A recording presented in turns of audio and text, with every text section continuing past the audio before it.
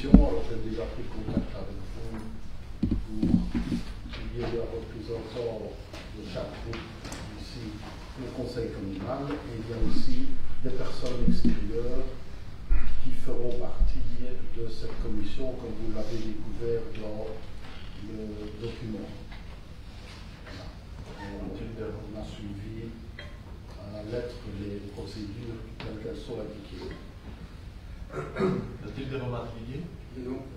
Vincent? Non. On peut... Oui. Oui. Oui. Oui. Oui. Oui.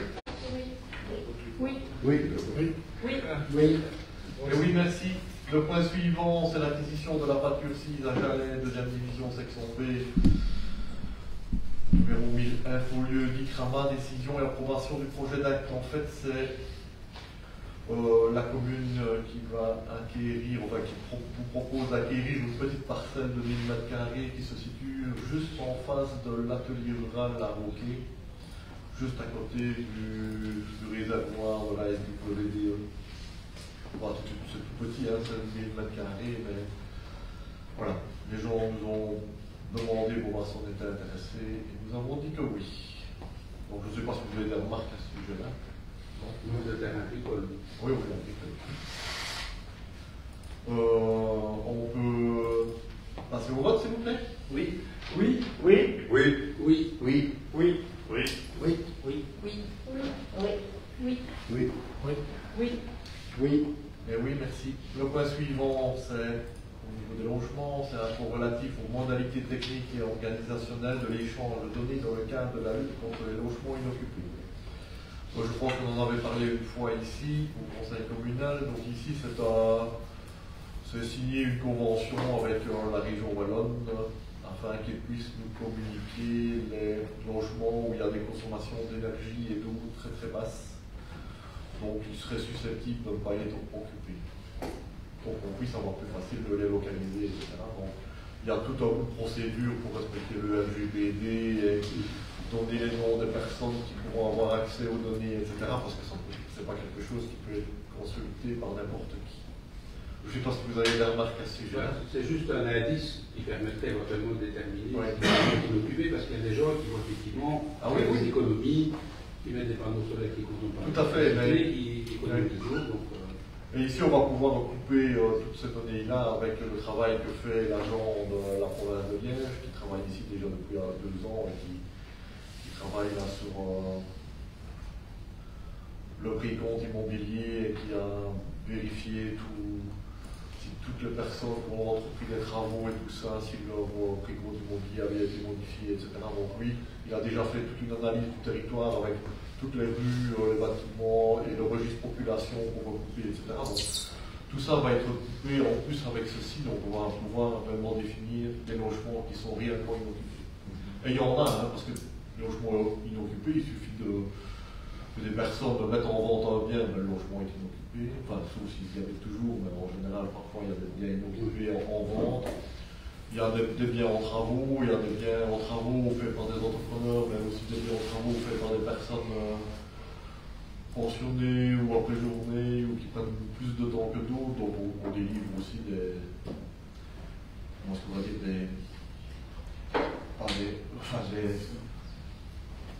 prolongations, on va dire, aux personnes. On leur permet de continuer leurs travaux un peu plus longtemps que le bâtiment reste parfois un petit peu occupé pendant un certain temps. Voilà. Je ne sais pas si vous avez des questions, sinon on peut passer au vote. Oui. Oui. Oui. Oui. oui. Oui. Oui. Oui. Oui. Oui. Oui. Oui. Oui. Oui. Oui. Oui. Oui. Et oui, merci. Le point suivant, c'est la dotation 2023 à la zone de police d'Espagne. Vous avez vu comme moi que la dotation est augmentée. Alors, bien évidemment, il y a 2 choses à l'augmentation. Il faut savoir que dans les accords que l'on avait pris avec la ville de Spa, qui voulait réduire le pourcentage de sa dotation, on prenait 1% supplémentaire. Et puis ici, il faut quand même savoir aussi que la police, le personnel de la police, ça représente 82% des dépenses, et que les index, ça fait très mal. Hein. sur un budget de 8 millions et quelque chose, donc on arrive directement pratiquement à 800, 900 000 pratiquement de frais supplémentaires et de personnel dus aux indexations. Donc il ne reste jamais que 18% de frais de fonctionnement, et dans ces frais de fonctionnement-là, en plus la zone de police a fait des économies. Hein. Pour ceux qui étaient au conseil de police, ils le savent bien. La zone a décidé de ne pas acheter par exemple des vélos électriques qui étaient destinés à certains policiers de quartier, qu'on fait notamment pour pouvoir notamment aller sur le Ravel plus facilement, pour pouvoir suivre justement des vélos électriques quand ils sont en infraction. Il y avait aussi l'acquisition de logiciels informatiques au niveau de la zone, un logiciel qui était prévu pour aider les agents de quartier, enfin les policiers de quartier qui assurent les vérifications du domicile pour avoir des informations plus faciles et plus rapides avec le service population des communes. Donc il ne sera pas acquis, en tout cas pas l'année prochaine. Et il y avait un autre logiciel aussi qui était susceptible d'être acheté, c'était un logiciel pour les arrêtés de police lors des travaux et lors des manifestations pour avoir plus facile de faire des arrêtés de police avec tous les systèmes, panneaux, etc. qui étaient automatisés. Tout ça va être mis de côté parce que ça coûtait quand même des dizaines et des dizaines de milliers d'euros chaque programme. Je crois que quelque chose comme 30 ou 40 000 euros chaque programme. Et les vélos, pour la petite information, si ma mémoire est bonne, c'était 17 000 euros. Parce qu'il n'y a pas que les vélos, il y a aussi tout l'équipement des policiers qui va avec les vélos. Voilà, je vais passer à d'autres remarques particulières. En tant que conseiller du conseil de police, je confie ce que tu dis, l'effort, je suis l'effort de la zone, en tout cas de son chef de corps, d'essayer de participer à l'effort que tout le monde va avoir fait plus tard. Voilà.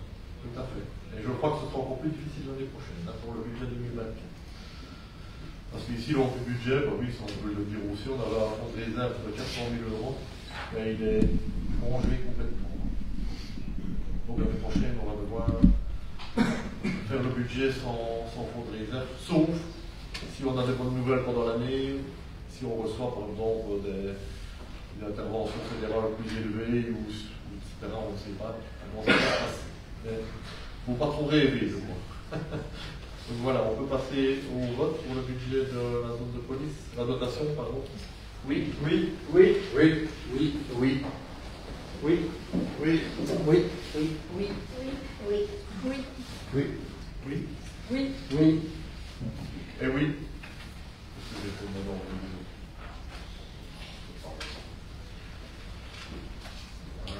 Alors, le point suivant de l'ordre du jour, c'est le label Ma commune dit oui aux langues régionales, charte pour les langues régionales. Ah non, j'en ai loupé, pardon. Budget communal de l'exercice 2023, crédit provisoire pour le mois de janvier 2023. Eric, je te passe la parole. Voilà, vu toute une série de circonstances, et notamment l'arrivée tardive de documents, et notamment aussi l'approbation très récente, enfin la réformation très récente de la modification budgétaire, il nous a pas été possible de présenter le budget communal ici, à ce conseil-ci. Donc ce sera dans la première partie de janvier que nous présenterons le budget communal 2023. Et quand c'est comme ça, tant que ce n'est pas passé au conseil communal, on doit travailler en 12e provisoire pour pouvoir faire face à toute une série de dépenses. Un 12e provisoire, on y passe de toute façon chaque année, mais sur l'exercice 12e de l'exercice 2023, donc le suivant, tandis que tant que ce n'est pas passé au conseil communal, on fait le 12e provisoire sur l'exercice précédent, donc ici 2022. Voilà. Mais nous ferons un conseil communal dans la première partie de janvier où nous passerons le budget 2023. Donc ici, c'est pour que le conseil décide finalement d'arrêter un 12e provisoire pour pouvoir fonctionner dès le 1er janvier. A-t-il des questions? On comprend bien la nécessité technique de reporter le budget, mais de l'autre côté, ça revient à voter de nouveau le budget que vous avez proposé, donc on va voter non puisqu'on avait voté non pour le budget 2022 initialement. On va voter quand même.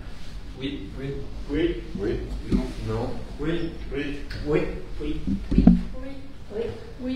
Oui. Oui. Oui. Et oui, le point suivant, c'est le label Ma commune dit oui aux langues régionales. C'est la charte pour les langues régionales ou minoritaires. Et je passe la parole à Victoria. Merci. Donc, effectivement, dans le cadre du label Ma commune dit oui aux langues régionales, il nous est proposé de souscrire à une convention, une charte européenne, qui finalement met en avant donc, les langues régionales ou minoritaires. Donc il y a différents objectifs qui sont repris dans cette charte, donc, qui visent tous à promouvoir ces langues régionales, sachant que donc, ici il serait demandé finalement de proposer, de soutenir la Belgique et la Fédération Wallonie-Bruxelles dans leur signature. Et alors en cas d'une signature plus globale de la FPB et de la Belgique, la commune s'engagerait à respecter les engagements de la charte par rapport aux langues régionales. Voilà ce qu'on vous propose. On va voter en wallon. On l'a déjà fait. Pourquoi pas d'autres questions? Vous pouvez. Oui. Oui. Oui. Oui. Oui. Oui. Oui. Oui. Oui. Oui. Oui. Oui. Oui. Oui. Oui. Ah ouais. On ne dit pas tous quand même. Non. Il y a aussi. Allez, merci. Le point suivant, c'est le règlement communal relatif à l'établissement des camps de vacances sur le territoire de la commune. Modification, et je repasse la parole à Victoria Vandenberg qui est Merci. Donc 3 modifications vous sont proposées qui sont toutes à l'article 3 du règlement actuel. Donc 2 petits ajouts et un éclaircissement. Donc à l'article 3.11, on parlait de la déclaration du campement qui doit être rendue en début de campement par le gestionnaire finalement du camp. Et donc on précise que cette déclaration doit comprendre les informations nécessaires pour l'envoi de l'avertissement extrait de rôle. Ensuite, nous avions déjà un point dans le règlement qui parlait de remettre une liste de tous les membres du camp à Madame ou Monsieur Camp. Nous précisons que cette liste est scellée, donc elle n'est ouverte qu'en cas de problème sur le camp d'évacuation et qu'en cas de refus de la remise de cette liste scellée donc par le gestionnaire du camp à Madame ou Monsieur le camp, une décharge devra être signée par le responsable du camp, donc sachant que cette liste n'est pas ouverte uniquement en cas de problème, et donc ce pour aussi responsabiliser les camps au fait que cette liste est importante, notamment en cas d'évacuation, savoir au moins le nombre exact d'enfants qu'il y a sur le camp, car c'est arrivé, et notamment lors des inondations, parfois dans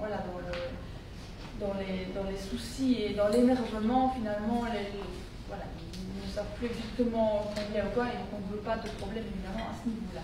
L'autre chose, c'est de remettre le présent règlement à l'arrivée des scouts sur la commune. Celui-ci leur est déjà remis, et ici nous ajoutons une petite chose qui serait qu'une signature leur sera demandée pour qu'ils puissent accuser bonne réception du règlement lors de leur arrivée sur la commune. Voilà, donc c'est des choses qui sont en partie déjà faites, mais c'est pour les éclaircir dans le règlement. C'est suite à toutes nos évacuations que l'on a eues depuis des années, on perfectionne le règlement.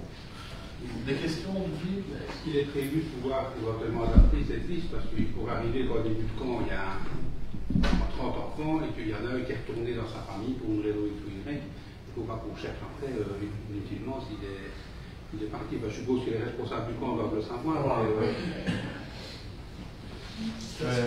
Oui. Tu sais, moi j'ai évacué des camps et franchement, tu demandes combien ils sont, il n'y en a pas deux qui sont sur le même chiffre. Donc c'est quand même très important de savoir, et en plus comme ça, on a la liste avec les numéros de téléphone pour joindre, parce que les responsables de camp, quand ils doivent s'enregistrer, ils doivent donner des numéros. Alors parfois les numéros, c'est des gens qui sont à Bruxelles, dans un, pas dire dans un bureau, mais dans un staff de scout à Bruxelles. Mais quand ils sont ici, quand on doit joindre quelqu'un, etc., si jamais on doit évacuer, il faut qu'on puisse contacter tous les parents, hein, qui sont le plus possible dans tous les cas. Et puis avoir aussi toute la liste des allergènes et des personnes qui ont des problèmes, quand on prépare les repas, quand ils sont évacués, qu'ils sont dans les salles, et qu'on puisse leur donner les aliments et la nourriture adéquate. Et franchement, il y en a beaucoup qui refusent, et moi je ne comprends pas pourquoi ils refusent de donner les noms des personnes qui sont présentes, surtout quand c'est pas comme des consultes là, elles sont dans un enveloppe fermée qui n'est ouverte qu'en cas de nécessité absolue. Et puis après, ils peuvent venir rechercher la liste s'ils veulent. On n'est pas intéressé de savoir qui est là. Mais quand on doit évacuer, c'est pas amusant. Mais c'est vrai que s'il y a des gens qui quittent, bon, enfin, eux doivent le savoir aussi, c'est des gens qui quittent. Parce que sinon, c'est un peu. Il ne faut pas dépêcher des sous pour chercher un enfant qui est là, c'est ça. Ah oui, oui, tout à fait. Il ne faut pas non plus en laisser sur place. Hein. Il y en a pas qui arrivent. En espérant que ça jamais. Oui, mais bon, on a déjà évacué deux, trois fois. Vincent, vous avez quelque chose? Non. On peut passer au vote? Oui. Oui. Oui. Oui. Oui, oui. Oui. Oui. Oui. Oui. Oui. L'interpellation citoyenne de M. Laurent. Moi, je vais vous inviter ici à venir pour la reine. Tout le monde entend. Vous pouvez rester là si vous voulez. Je reste ici. On va pour ça jusqu'à. Voilà. Monsieur le bourgmestre et messieurs et madame du Conseil, d'abord merci de me donner l'occasion de m'exprimer ici. Donc aujourd'hui, je vais vers vous en tant que représentant d'une très grande majorité des habitants du Voyer, mais aussi du Stocké, une partie de Nivesay et plus globalement des gens de notre village de Sarre qui sont tous émus en fait à l'annonce d'une volonté de la commune de bétonner le chemin des vaches, le chemin du sang et d'autres chemins au niveau du village. Aujourd'hui, je vais vous parler principalement du chemin des vaches et du chemin du sang, donc, qui entrent dans le cadre du programme PIMACI, donc un programme du gouvernement wallon qui souhaite mettre en avant la mobilité, l'intermodalité, et qui, sur base de ce programme-là, a proposé une enveloppe. Alors, cette enveloppe est conséquente et on parle ici d'un gros montant, mais nous avons le sentiment que dans l'urgence de rendre le projet global, incluant de manière rigoureuse la proportionnalité imposée par le projet, nous constatons que la commune ne dispose pas de beaucoup de points d'intermodalité. Nous n'avons pas de gare, nous n'avons pas d'arrêt de terminus de bus, et donc le seul point d'intermodalité qui se trouve sur la commune se situe au niveau du covoiturage de Solastère. Sur base de ce constat-là, on a l'impression, nous, que notre chemin était un petit peu pris en otage. Je m'explique.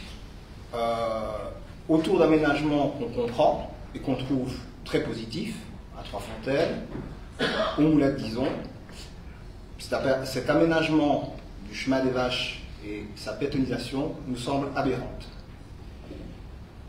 Elles sont alors aberrantes à tout point de vue. Le premier, l'essentiel, d'un point de vue écologique.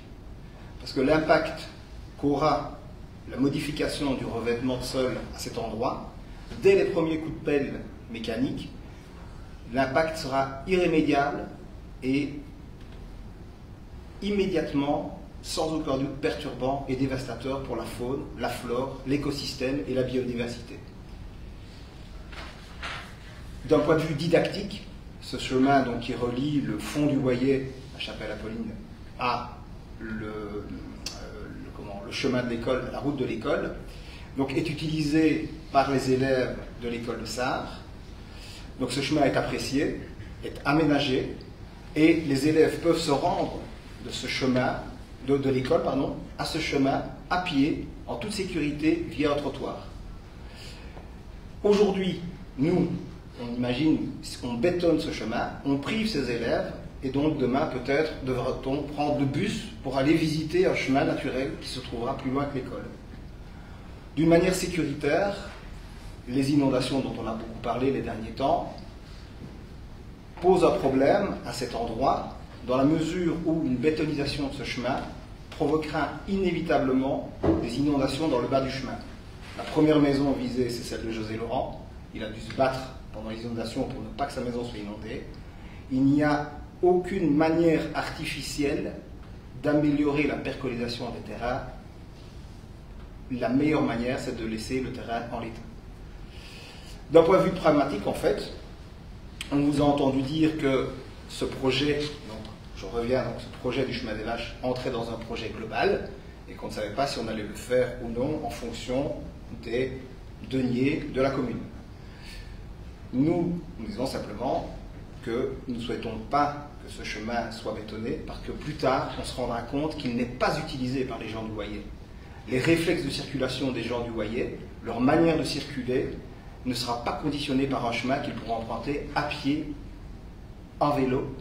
Et on ne voit, enfin, ça nous paraît aberrant de penser que certaines personnes vont utiliser ce chemin pour aller prendre un bus pour se rendre à Verviers ou à Malmedy sur la ligne express. Il y a une ligne de bus qui existe et qui traverse le Loyer. Il y a 4 arrêts au Loyer. Et nous pensons de manière pragmatique que cette ligne de bus suffit largement. Et les habitudes de circulation des gens ne justifient pas donc la mise en place de ce terrain bétonné.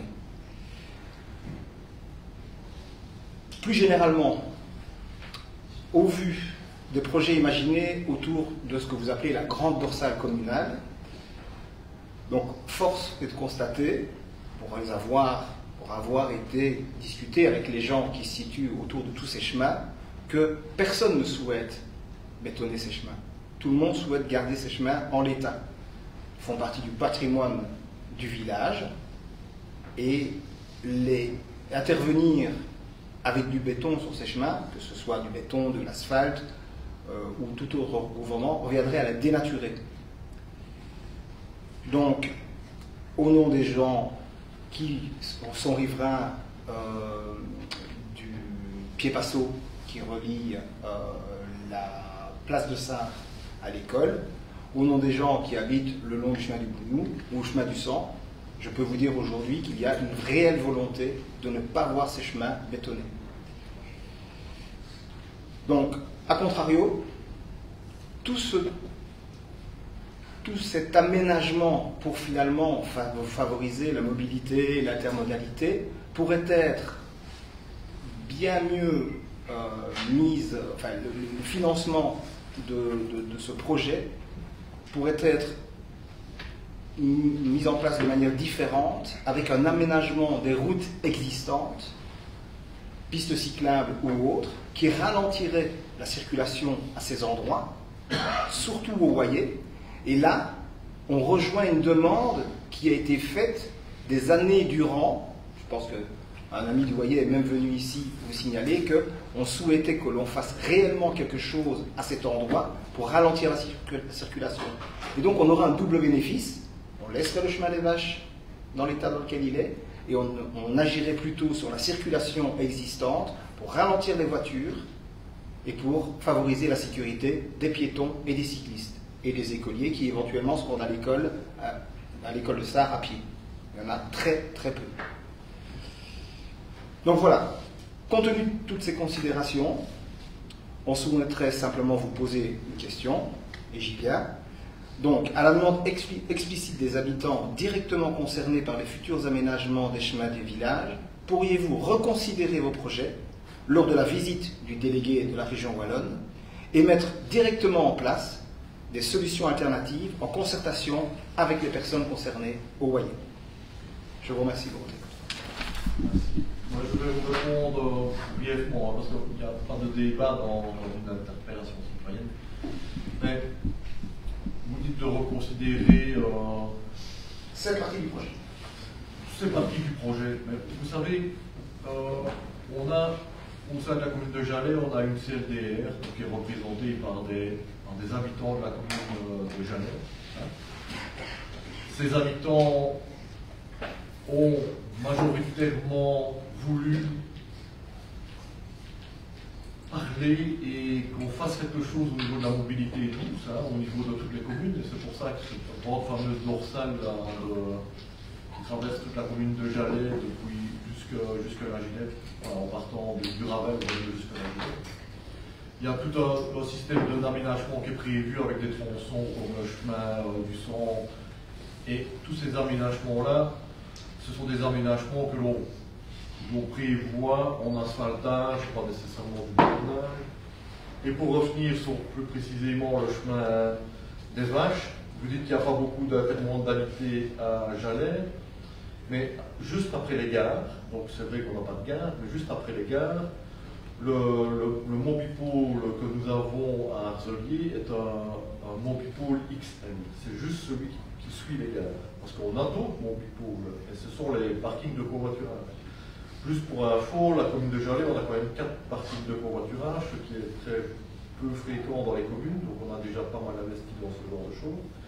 Et notamment le covoiturage de Tiège, qui lui aussi est un endroit assez stratégique. Alors, quand on dit qu'il ne faut pas aménager le chemin des vaches parce que personne ne va l'employer, évidemment, dans l'état où il est maintenant, il n'y a pas grand monde qui va l'utiliser pour venir amener ses enfants à l'école dans l'état où il est, avec un vélo, par exemple, et un petit wagon derrière, comme on voit des parents amener les enfants ici dans les crèches. Ça, je suis certain qu'il n'y a personne qui va le faire. Donc, il n'est pas aménagé, personne ne le fera. Alors, vous parlez de sécurité des enfants. Mais ce chemin, parce que j'ai eu des personnes qui m'ont téléphoné suite aux pétitions et aux demandes, etc., en me disant, mais vous vous rendez compte, quand ça va être asphalté, ça va être utilisé par des voitures, et puis faire un chemin de 4 mètres de large, ça n'a aucun sens. Mais non, mais on ne fait pas tout ça. On fait juste une assiette sur le sol asphalté, on ne doit pas couper tous les talus, toutes les haies, etc., pour bétonner, il faut rester quand même réaliste. Et ce chemin ne sera utilisable que par des agriculteurs locaux et les piétons, les cyclistes et les cavaliers. C'est tout, il n'y aura pas d'autres personnes. Maintenant, c'est comme on dit, oui, mais il va passer des véhicules ou bien des quads, etc. Non. Mais c'est comme quand il y a des feux rouges. Il y avait des feux rouges à Tiège à l'école, les gens brûlaient les feux rouges. Mais ça, c'est de l'infraction. Donc ici, ça va être juste réservé aux personnes qui font de la mobilité douce.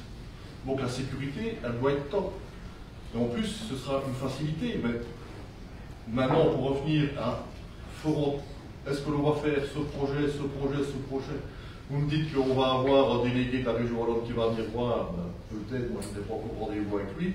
On ne sait pas, on n'a pas encore de retour du climatie, peut-être que ce ne sera pas accepté, parce que comme ce projet ne sera peut-être pas retenu, parce qu'on en a mis plusieurs, et on verra bien.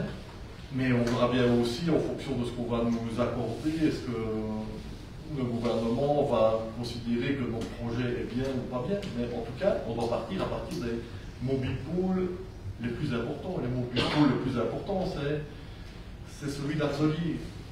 Voilà, c'est comme ça. Donc on verra bien par la suite. Mais voilà. Mais quand vous dites aussi qu'il ne faut pas asphalter la liaison entre la place de Sarre pour revenir vers l'école, enfin moi je ne comprends plus rien. Il est vrai que beaucoup de gens vont faire promener leurs petits chiens et que quand ils voient peut-être de l'asphalte, ils vont peut-être devoir ramasser les crottes des chiens, comme pour le moment ils ne le font peut-être pas. Mais franchement, ce sera quand même plus agréable de marcher sur une zone asphaltée que sur des graviers comme c'est maintenant. Mais si. Et puis c'est une demande qui se fait en général, je ne vais pas dire toujours parce qu'on va me dire non, on peut choisir, etc. Mais c'est quand même bien plus agréable de rouler en vélo, que ce soit des petits-enfants ou des mamans avec des poussettes, sur des surfaces asphaltées que sur des graviers. Et alors, ne parlons pas de l'état du chemin des vaches, il est, je ne vais pas dire impraticable, mais il ne faut surtout pas être... Il faut surtout pas être une... juste magnifique. Non, il n'y a pas de débat. Il n'y a surtout pas de possibilité pour les PMR pour les gens en mobilité réduite d'emprunter ce type de chemin. Alors, moi je veux bien, on m'a dit, mais il n'y en a pas envoyé pour le moment, oui, mais ça ne veut rien dire. Ça. Il faut qu'il puisse être utilisable par les PMR aussi. Je suis désolé, et facile, une facilité pour les personnes qui veulent se mouvoir en mobilité douce. Et ce n'est pas dans des graviers ou dans des pierres ou dans des ornières qu'on peut se balader facilement. Enfin, en tout cas en mobilité douce, quand on veut faire autre chose que de la randonnée ou de la promenade. Mais je crois que de la randonnée et de la promenade, il y a 280 km de chemin forestier sur la commune de Jalhay. Il y en a d'autres et bien d'autres. Et je pense que pour les enfants, il n'y aura pas de destruction non plus, ni de l'habitat, ni de la biodiversité, ni de tout ce qu'on peut imaginer. C'est juste un asphaltage du sol. Mais voilà. Et vous avez droit à la réponse en 2 minutes. Alors, réellement, c'est aberrant. Ce que j'entends là, je n'ai pas peur des mots, c'est aberrant. Dire qu'il existe, alors, premièrement, un centre de covoiturage, pour moi, c'est un centre où les gens vont, avec leur voiture, reprendre une seule voiture. On n'y va pas à pied faire du covoiturage. Deuxièmement, c'est un centre de covoiturage, c'est un centre où les gens vont avec leur voiture reprendre une seule voiture pour repartir plus loin. Deuxièmement, dire qu'on peut asphalter ce chemin parce qu'il en existe d'autres, c'est ouvrir la porte à ce qu'on asphalte tous les chemins. Troisièmement, le pied passo, vous dites aujourd'hui, on ne va peut-être pas le faire. Moi, ma crainte, c'est qu'aujourd'hui, on dise, on peut le faire, mais on ne va pas le faire. Et comme pour le pied passo, aujourd'hui, on peut le faire parce qu'à l'époque, on a dit, on va le faire, mais on ne va peut-être pas le faire. Vous comprenez ce que je veux dire? On signe le pied passo aujourd'hui, vous avez le droit de le faire puisque vous l'avez voté à l'époque. Aujourd'hui, si vous dites, le chemin des vaches, on le vote, mais on ne le fera pas, ça veut dire que dans 5 ans, vous pourrez le faire. Alors donc, je dis simplement que, dès aujourd'hui, nous, on souhaite ne pas entendre ce que vous venez de dire.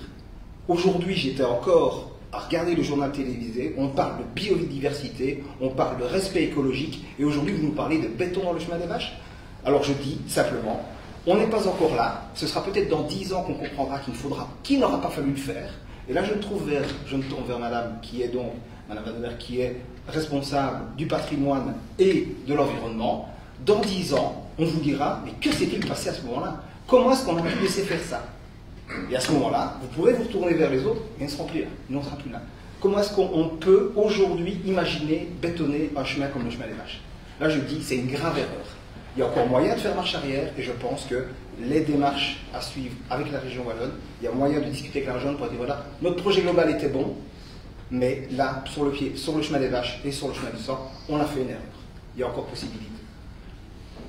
C'est ce que j'avais à dire. En tout cas, je vous remercie de m'avoir écouté. Voilà. Et je tiens à dire que j'habite la commune de Jalhay et que j'y suis très très bien. Je vous remercie pour votre travail et je vous souhaite de bonnes fêtes.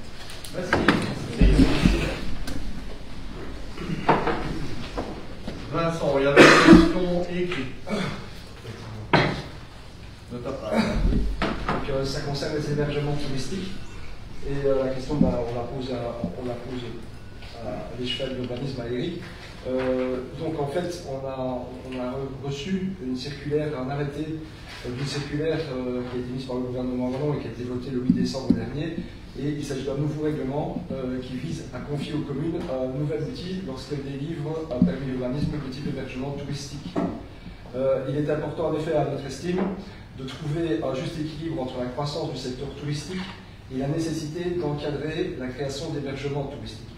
L'objectif de ce règlement est d'accompagner les autorités communales, donc une circulaire n'est pas contraignante, dans la gestion des permis d'urbanisme portant sur la modification de la destination de tout ou une partie de l'habitation, de la construction, existante en vue de la création de tout projet d'hébergement touristique, construction, agrandissement, etc. Notre question, je pose au collège, c'est est-ce que le collège compte suivre ces lignes directrices qui sont proposées par la circulaire du gouvernement wallon afin que nos villages gardent cet ADN qui est le leur, c'est-à-dire de villages où il faut bon vivre pour tous, avec du tourisme, mais ils soient résolus. Sur la forme, je dois dire que nous n'avons rien reçu encore pour le moment. Donc à votre proposition, il faudra qu'on ait un document, une circulaire, parce que nous n'avons rien reçu, qu'on puisse l'analyser pour voir, ben tiens, dans la circulaire, ceci qui est intéressant pour nous, etc. Donc je ne saurais rien répondre pour le moment parce qu'on n'a pas de document. Maintenant, sur le fond, et là je te rejoins, et on l'a déjà dit, notamment lorsqu'on a proposé une taxe sur le logement de tourisme, c'est qu'il faut trouver effectivement un équilibre entre la fonction d'habitat au sein de nos villages, qui restent des lieux de vie de tous les jours, mais aussi un accueil du tourisme. Et notre politique sera de rechercher le meilleur équilibre possible, comme tu l'as vu d'ailleurs. Donc au niveau de... Oui, je ne sais pas les réponses, je pensais que vous l'aviez. Ah non, on n'a rien comme document. C'est vraiment pour éviter qu'il y ait vraiment cette pression immobilière sur le marché. Sur le fond, il n'y a pas de problème. Je pose la question quand vous l'aurez reçu. Parce qu'il y a peut-être une partie chose dessus pour lesquelles vraiment je pense qu'on a matière à discuter sur les fonds. Nous n'avons pas de Conseil comme une descente. on n'a rien reçu. Je crois que c'était façon en troisième lecture, mais après, je ne sais pas quand ça va arriver. Je veux dire que la commune de Jalhay est considérée entre 8 et 10 sur une échelle touristique. C'est vraiment une commune qui est très très touristique, donc juste vous voyez que... désolé, je pensais que vous l'avez vu. Non. Il y a des dossiers que nous n'avons pas. Pour un moment plus libre reçu, vous la voyez, à mon avis, assez rapidement. Tu sais, c'était prévu pour la fin Parce que je juin, pense que c'était prévu pour septembre, c'était prévu pour décembre, on est en décembre. Mais nous n'avons pas encore. Merci. Voilà. Voilà que les points de l'ordre du jour sont terminés. Oui, les points du jour sont terminés. Question d'hiver, si quelqu'un a des divers, oui, tu peux y aller, vas-y Didier. Donc, je pense que vous avez eu fin novembre une réunion avec la ville de Spring et la société Valbium au sujet d'un projet de biométhanisation. Il faut voulu savoir si on peut avoir des informations là-dessus. Donc, au niveau collecte, on avait déjà parlé d'un autre projet et qu'on n'a plus d'informations depuis le mois de juin. Donc, est-ce que vous pouvez nous dire ce qui se passe, où ça en est? On a fait une réunion de Valbium et le collège de Spa en visioconférence. Le collège de Spa a marqué un intérêt pour le projet. Ça servirait notamment chez eux, pourrait être utilisé notamment pour chauffer la piscine, pour les 3 autres projets. Nous avons demandé à Valbium de pouvoir faire un audit pour pouvoir juger de la possibilité de faire une biométhanisation sur le territoire communal et éventuellement avec SPA. Mais comme nous le disait Valbium, il ne faut pas partir avec des a priori en disant voilà je veux faire ça là, là, là, là. Il faut leur laisser l'expérience qu'ils ont pour nous aider éventuellement à mettre en place ce style surtout. Et sur ce sera le projet qui rentrerait dans le cadre du volet. Oui. J'ai vu qu'on a des voleurs suffisants pour embaucher des personnes en temps plein. Mais ce n'est pas simple. Hein. Quand on entend le délégué chez Valbium,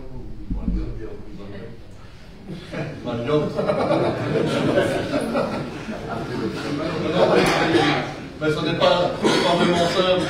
Déjà, l'emplacement est très très très important, très stratégique et très compliqué à trouver. Parce qu'il faut quand même, en 2 mots, une biométhanisation, ça produit l'énergie 365 jours sur 365, 24 heures sur 24, ça c'est pas quelque chose que l'on arrête. Et il faut pouvoir la consommer, l'énergie, il ne faut pas l'envoyer dans... C'est du gaz. Oui, mais il ne faut pas l'envoyer dans l'atmosphère, hein, parce que comment ça n'a plus beaucoup d'intérêt de faire ce genre de choses. Il faut vraiment bien trouver un emplacement idéal, aussi bien aussi pour amener tous les impétrants, enfin tous les entrants qui vont devoir venir au niveau. Et tout ça, on a décidé de se lancer dans une étude commune avec SPA pour voir la pertinence de ce projet, où, comment, quand, à quel endroit, avec qui, etc. Mais voilà, on a eu juste une rencontre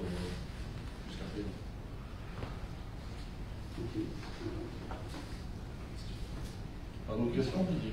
Si, j'avais une autre question. Je pense que vous avez reçu des informations du SPW concernant l'aménagement des routes au niveau de Volatron. Il parlait de réhabilitation du revêtement et aménagement cyclopiéton. Oui. Est-ce que c'est dans la liaison entre Jalhay et... En fait,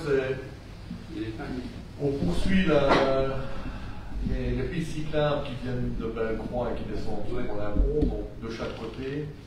Et ils viennent à peu près, pour le moment, jusque la route qui va vers le Werfa, la grosse louche, où il y aura aussi là un îlot central pour essayer de ralentir les voitures.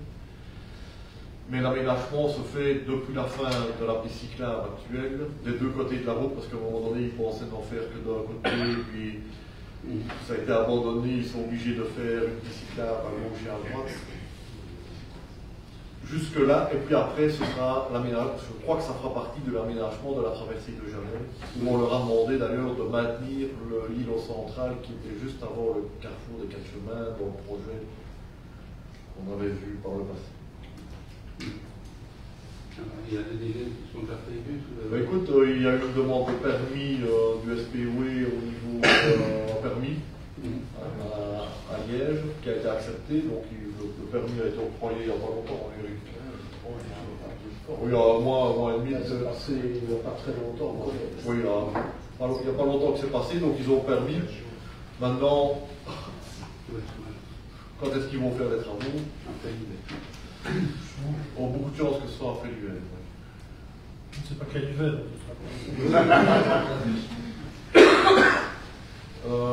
C'est pas ça, mais... Voilà. Vincent? Merci. On n'a plus de questions. Non, on n'a pas de questions.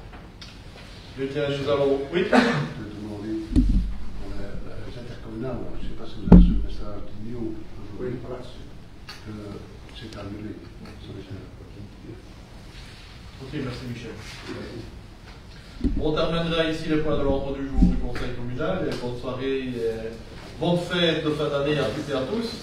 Et on se revoit au mois de janvier. Ce que je vais peut-être vous demander, c'est les personnes qui font partie du comité du jumelage communal de rester un petit quart d'heure, 10 minutes.